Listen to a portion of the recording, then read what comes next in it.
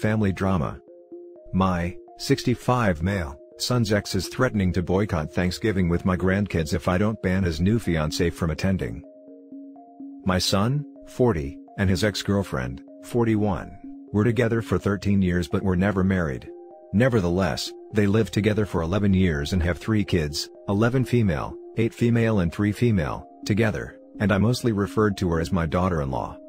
Around July of this year, I was shocked to hear from my son that he wasn't happy in his relationship and was moving out. They both refused to tell me the exact reasons behind the split, but I knew that my son's ex-girlfriend was devastated by it. I would go over to her home to help with the kids, while she applied for full-time work. I told her she'll always be family. Then around September, my son started living with a new woman, 23. He asked me to please not judge him, and I told him he was a grown adult and I couldn't tell him what to do, and as a parent I'd always love him. I advised he not introduce her to his kids. In late October, however, he shocked us again when he proposed to his new girlfriend and set a date to get married in a civil ceremony close to Valentine's Day 2021. He had told me for more than a decade that he wasn't a fan of marriage, and that if he and his girlfriend could survive him working 80-hour weeks and the stress beginning a finance career entailed, they didn't need a piece of paper. His ex-girlfriend had previously been reluctant to finalize any sort of custody agreement, saying that they'd been together for 13 years, and she had hoped he'd realize what he had lost and they'd work things out. She understandably became furious and started being aggressive in terms of getting custody of the kids. She was also angry that he introduced her to the kids a few times. However, in mid-November, they said that they were going to stop fighting for the sake of the kids and keep up the decade-long family tradition of celebrating Thanksgiving at my house. My wife died a few years back, so it's just me doing everything.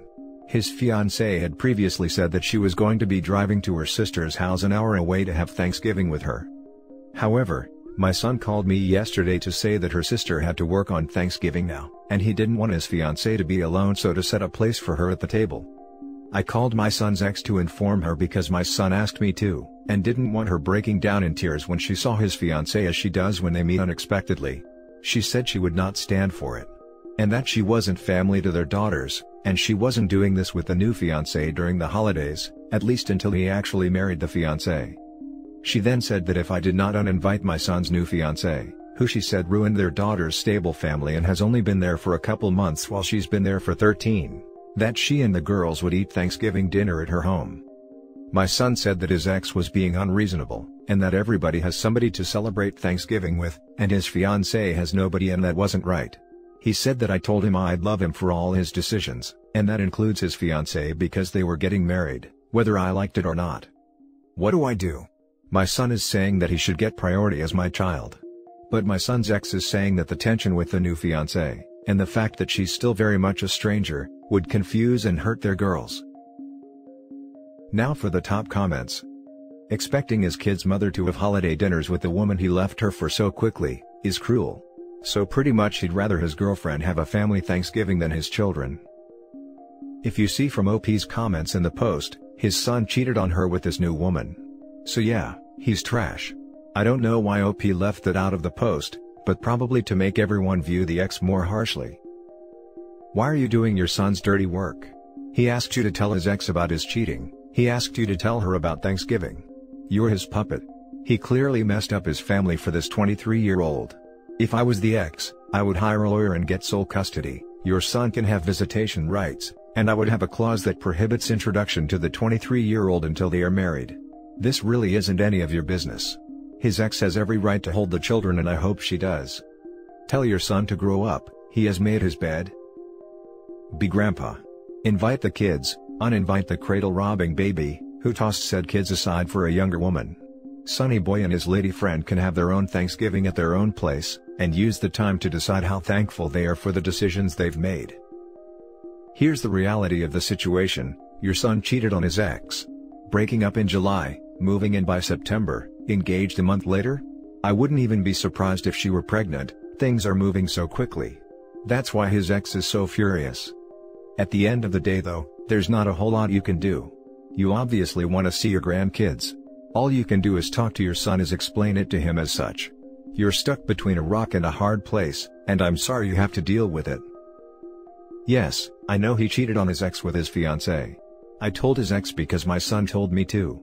He was afraid that his ex would break down in tears when she saw the ex without getting warned first, because she's done that various times before. Cancel Thanksgiving at your house and go to ex-girlfriend's with the grandkids' house for Thanksgiving. Now for the next story. Am I the a-hole for telling my in-laws that they would be responsible if me and my husband divorced? First, some important context. Last year me and my husband had our last child, and the pregnancy was extremely complicated and life-threatening to both the baby and myself. At one point, there was a 30% chance of both of us being alive by the end of it. Due to this, I also have some complications that are going to impact me for the rest of my life. During this time, my husband was terrible. He did not support me at all, and would get quite angry whenever I wanted to talk about it. He brushed it off, didn't help around the house with the other kids, and got to the point where he was emotionally mistreating me. About a month after, my daughter was released from the NICU, my loving and caring husband came back, but I was destroyed and told him that I wanted to divorce. Obviously, we started going to counseling, and during this time we found out that he had Asperger's syndrome, and was just really good at masking. Afterwards, our entire relationship made a lot more sense to me. We always knew he was socially awkward and he has a lot of quirks, and all of our arguments can be traced back to symptoms of his autism. Now, after months of him not wanting to tell anybody, he finally got the courage to tell his parents about his diagnosis. Their response? "Oh, we always knew that. You were diagnosed with autism at 2. But we didn't tell you, so that you can have a normal life." I was furious. Like I said, all of our arguments have always been because the symptoms of his autism. So much hurt and pain for both of us could have been avoided had we known. My husband could have learned better coping techniques as a child, and I could have learned better coping techniques earlier in our marriage. I was so mad at them, that I screamed that their selfishness could have cost us our marriage and may still. My husband was pretty pissed too, and we both hung up the phone. Now I'm getting phone calls saying that I took it too far, and that his Asperger's diagnosis shouldn't have any impact on our relationship if I actually loved him. Now for the top comments. Not the a-hole, sounds like your in-laws don't really understand mental disorders at all, and don't care to. You have every right to be upset and resentful, and so does your husband. Especially your husband. I'm so sorry. I am glad you have his diagnosis though, and it sounds like you're doing everything in your power to rebuild your relationship. I hope it works out well for you both. Also, Asperger's has a strong genetic connection, so teaching your children about it is super important. If your in-laws can't respect whatever you need in the future, I would strongly consider distancing from them. Thank you. We were having our oldest tested for autism and told therapist about it, and that's when my therapist suggested that we also get my husband tested. Both tested positive for Asperger's. Slightly irrelevant to your question here, but using the phrasing tested positive for Asperger's isn't the best way to put it. They don't have an infection, they received a diagnosis of ASD. Also, 100% not the a-hole. I wasn't upset about this comment at all. I couldn't figure out how to word it properly. I'm just adding this to be clear. I don't blame them for the actions of my husband, neither does he. He is and was a full-grown adult, and made those decisions himself. He is taking responsibility for his actions and is trying to change moving forward. Throughout our entire relationship, our biggest issue has been that I don't feel like I am loved. We've been in and out of counseling because of it countless times, and have discussed this counseling with them. The problem is that, the counseling only ever put a band-aid on the problem instead of actually fixing the root of it. Now that we are aware of the actual issue, I have been able to readjust my expectations of him, and he has been able to get counseling for his autism. They have had multiple opportunities to tell him about this, but have chosen not to. They have been aware that his lack of communication skills has been taking a serious toll on our relationship for a while before this. I do not love my husband despite of his diagnosis. In a lot of ways, I love him because of it. However, this man prides himself on being able to fix anything, and when he was faced with the fact that he couldn't fix what was going on with me, he got extremely angry with himself and then took it out on me. I'm not angry with him because of his actions, I'm angry with him because had we had known from the beginning, he would have been able to get the counseling he needed when this situation started, and we would have been able to mitigate the impact of it. Now for the next story. Am I the a-hole for telling my family that if they want Thanksgiving, they'll have to get off their butts and plan it? Usually for Thanksgiving, we head out to go see family. Someone else always hosts, we typically help sponsor the host by paying for cleanup, etc., Our home is just too small to host the 30+ folks who typically show up through the day. This year that's obviously not happening. Other than us talking about not doing the usual. Thanksgiving didn't come up until yesterday. My kids have the week off from online school, and I was doing a puzzle with them before dinner, when my husband walks in after work and says, "So, did we get a turkey?" I looked at him and said, "Well, I know I didn't. Did you?" He stared at me blankly and said, "No. What do you mean? Do we need to get one still? Is it being delivered?" I shrugged and said, "I don't know nothing about no turkey." The kids and him looked so confused, so I helped them along and said, "I didn't buy anything. I didn't plan anything. No one said anything to me about Thanksgiving. Nobody offered to help meal plan, cook anything, do anything." He blew up yelling at me, about how I should have obviously known. I said, "Why? I've literally never planned or made a Thanksgiving dinner in my life. The most I've ever done was help clean up or maybe peel the potato." I asked him why didn't he plan anything, why didn't the kids plan anything? Why is everyone waiting until the last minute and dumping it on me? He just sputtered and yelled, and stormed off to his office and left me with the kids. We all had dinner, the kids cleaned up, and I was relaxing with some wine and a book after they all went to bed. My husband tore into me about how he can't believe I left this all to the last minute, now there will be no Thanksgiving, how could I not be heartbroken to do this to the kids, etc. So I just looked at him and said, "Why didn't you plan? Why did you wait to the last minute to ask me?" He told me I was being a freaking witch for no reason, and stomped off to go sleep in his office. He left without saying a word this morning. I followed up with my kids and asked them if they wanted Thanksgiving. They said they didn't care, because the food isn't that good most of the time anyway. Before you ask, yup, I work as well. We split chores but there's no hard line. I do some, he does some. We both cook, and the oldest cooks as well. I just don't get why Thanksgiving is on my plate. Why, just because I'm a woman? LMAO, F that. Am I the a-hole? Added to add, thanks for the judgments, all.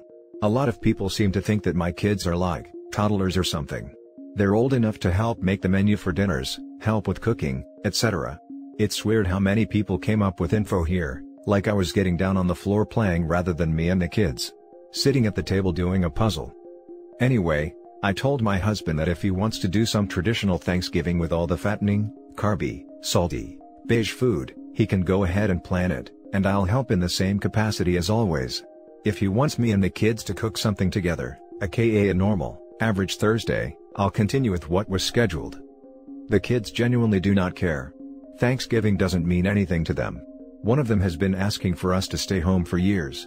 One of them barely touches the food as it is, and the other one only likes to go so she can see her cousins, and she sees them all the time anyway. The middle kid already dug out another puzzle for us, and they're just happy they're off school. Also, we don't do Christmas. Check your biases, folks. Don't leap to conclusions based on what you want to have happened. Heavy not the a-hole. Also, the way you handled this conversation is absolutely how I would have. I laughed out loud at, well, I know I didn't. Did you? Also, you all live in the same house and share the same kitchen. I'm sure he would have noticed a turkey in the fridge if there was one. I'm sorry your husband has childlike temper tantrums. So, did we, the clarion call of a husband about to say something epically stupid. NTA. Jesus pleases, the stones on this man. Sounds like someone has some sexism jammed into that turkey where the stuffing ought to be, honestly. If it was a situation where you were a stay-at-home parent, and did all or even most of the cooking, then it could have been a mild YTA. Per your post, I see that you share those duties, so you're morally well in the clear there, but telling your wife she's being a freaking witch for calmly asking why you weren't allowed to do the exact same thing he was doing, aka, nothing, and then literally stomping off to his room. Good God. That sounds, to put it mildly, extremely unattractive in a life partner. Exactly. Good job on OP for just mirroring the questions back. You want one? Go buy the groceries, plan, discuss, something, anything other than assuming wifey is going to do it all because she's female. Please dude, stay in your office, and the rest of the family can eat whatever that day. Doesn't sound like anyone else is butthurt about not having some goddamn turkey. Not the a-hole. If he's so concerned about having Thanksgiving dinner, he can cook it or go buy a platter from somewhere. If you've never done it before, why would he just assume you would? He should have talked about it with you if that's what he wanted, so you guys could figure it out together. Literally, all it is themed food. It's not like you cancelled Christmas and you can eat boxed macaroni while being thankful for stuff. Now for the last story. Am I the a-hole for not saving my kidney for my brother? My brother needs a kidney, we've spoken about it before, and he doesn't want to take mine at all. For me, it would be the last possible option. I have young children, and it would be months before I'm back on my feet. I have a few physical issues that cause pain, and one of the painkillers I use, apparently isn't great on kidneys. I'm not perfectly fit and healthy, but I'm more focused on our kids at the moment than spending time at the gym/playing sport. This has become a problem for my mother, because she thinks I should be looking after my kidneys better, in case my brother needs one of mine. She wants me to stop taking half my painkillers when I struggle to walk, and instead, call her to look after my kids. I'm torn here, because I love my brother and I want to help him, but I also don't think my mother is right here. Am I the a-hole? Now for the top comments. You aren't an organ cooler for your brother, not the a-hole. Also, OP is expected to be in so much pain that she can't look after her kids for an undefined amount of time? OP, your mom is making a ridiculous request. Info, have you actually done the tests to see if you're compatible? 'Cause it could be a complete non-argument. She will prioritize her kids, you will prioritize yours. Every day spent with your children is precious, and they need a mother, not a grandma. Not the a-hole. She prioritized one of her kids, not both of them. And that's it for this video, guys. If you have thoughts to share, leave a comment below. Don't forget to hit like and subscribe if you like this content. I'll catch you in the next one. Good day, everyone.